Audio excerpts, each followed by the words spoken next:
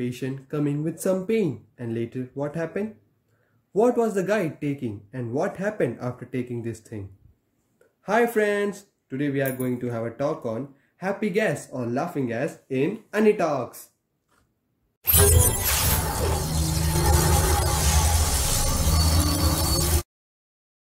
Laughing gas is nitrous oxide.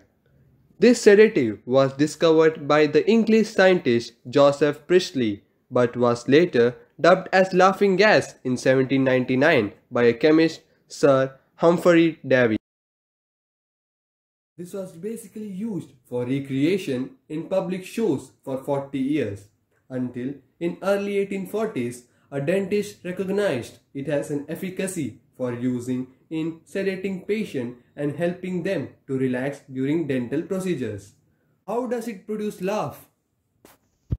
Although the gas has been used for a long time, its exact mechanism of its action in the body is incompletely understood.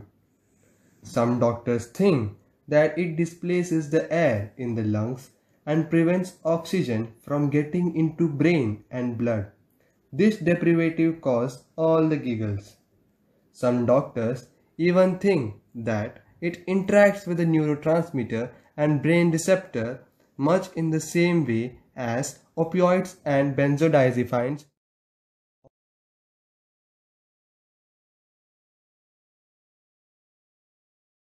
So this gas binds the opioid receptor to reduce the sensation of pain and interacts with the GABA receptor to reduce anxiety. The GABA receptors are a class of receptors that responds to the neurotransmitter gamma aminobutyric acid, the chief inhibitory compound in mature vertebrate central nervous system. This medication also triggers the release of dopamine, a neurotransmitter that regulates feeling of pleasure and euphoria. As I mentioned before, this is used as a sedative in dentistry to help patients feel more at ease and relaxed during complex or painful dental procedure. Human brain has a mesocortical pathway or dopamine pathway. This pathway is connected to VBT or ventral tegmental area in midbrain.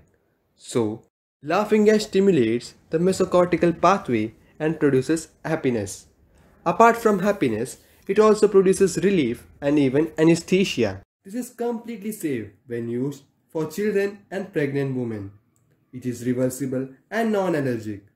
This can be adjusted in various concentrations to accommodate each patient based on how they respond to its effect.